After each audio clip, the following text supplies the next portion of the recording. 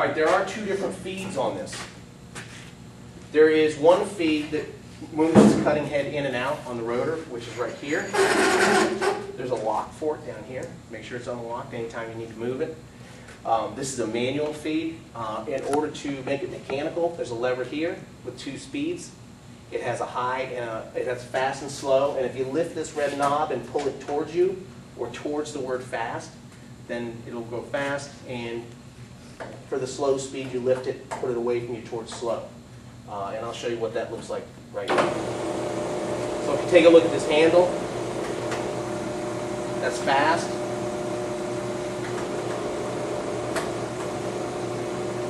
And then that's slow. And what that's doing is that will bring the cutting head out mechanically. And that's actually what's going to force the cutting tools along here and cut the metal off. The other one is we can move this in and out. There's a lock just like here. Make sure it's unlocked. There's also another auxiliary lock. This has speed control just like the other one, and it is either, you can do it by hand or you can do mechanical feed. Now anytime you're cutting metal, it should always be mechanical feed. Okay, you should never be hand feeding it when you're trying to put a finish on brake rotor or drum. You should always use the mechanical.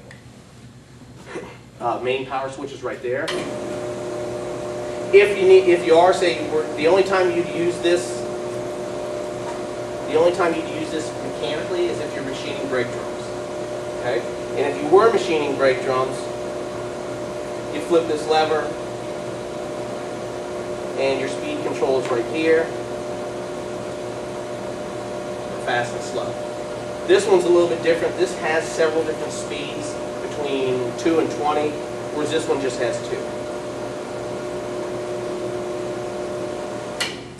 All right, the first thing that we want to do is let's open up our cutting bits, and to do that, unscrew these, and sometimes you need to push the cutting bits in because brake shavings, the metal shavings get inside the bits sometimes.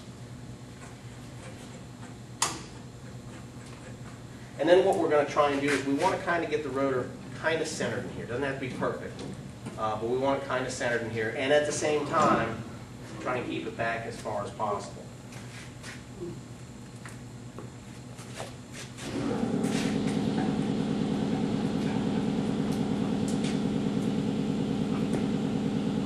All right, once you get this set where you want it, lock it down, and then also put this feed lock in place. This helps you and keeps you from accidentally hitting this lever when you're machining the brake rotor, because if you have these bits in place and you hit that, then it's going to cause the rotor to move, and will actually make the bit dig right into the rotor and cut a very deep groove in the rotor, more than likely ruin the rotor, and probably the cutting bit.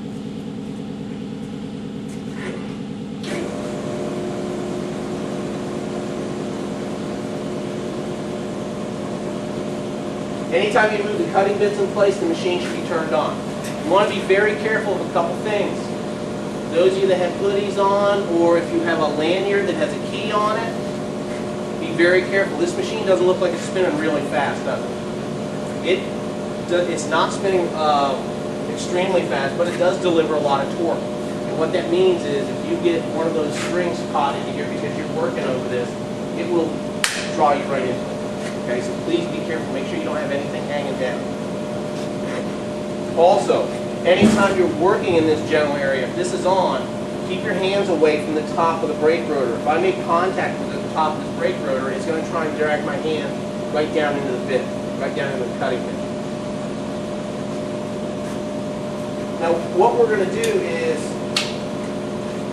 we're going to bring these bits in one at a time just till they make contact and touch.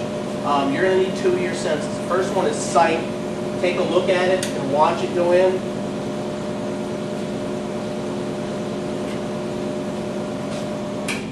And actually go on. Don't forget to tighten this down. When you're tightening this, this is a big wrench. You can deliver a lot of torque. All you need to do is tighten it down just enough so that you can't move this cutting head.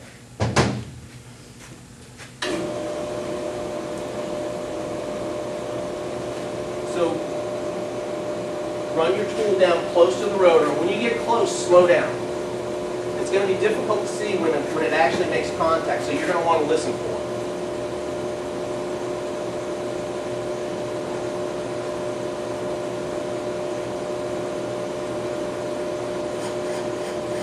Okay? And then we're going to do the same on the other side.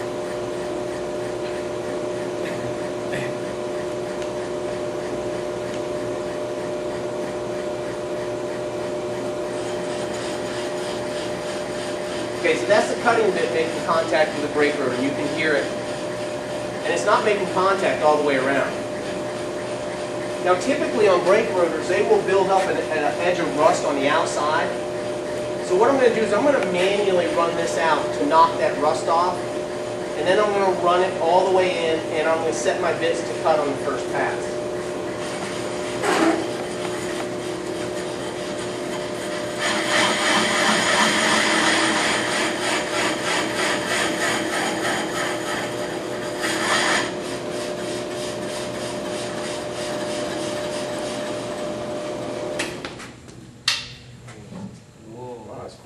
Now when I'm running this in, I want to be careful. I don't want to run this bit into the hat of the rotor. I want to get it as close to the hat as possible and then still be able to cut pretty much all the material off the backside.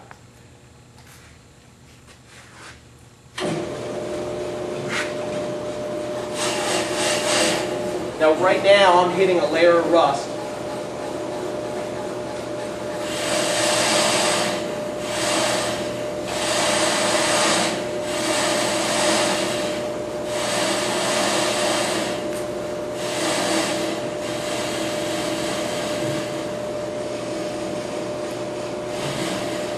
Okay, I've got it pretty much as close as I can get it without hitting the hat of the rotor.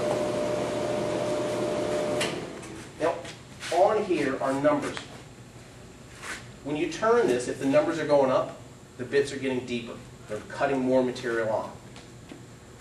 What I'm going to do is I need to add a little bit more to this. I'm going to add 2 lines to it, and then I'm going to take a fast pass. I'm going to keep doing a fast pass until my rotor is machining material off of it all the way out. So while the machine's on, I'm going to add 2, lock this down, add 2 lines, lock this down, and then go and then set it on fast speed.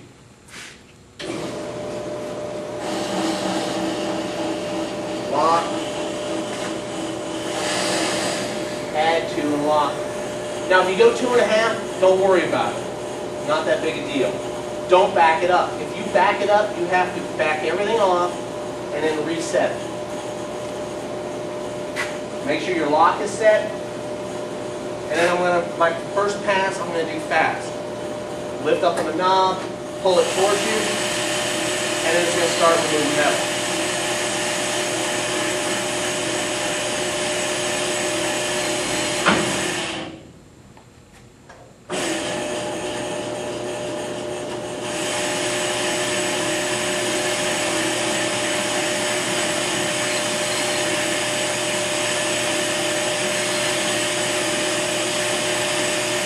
Now if you'll notice, you kind of see that gray, that dull gray that's coming up. That's metal. The dark black color, the shiny black has been removed. And that's the metal that's underneath it. So it's physically removing metal from this right now. And that's these shavings that are coming off.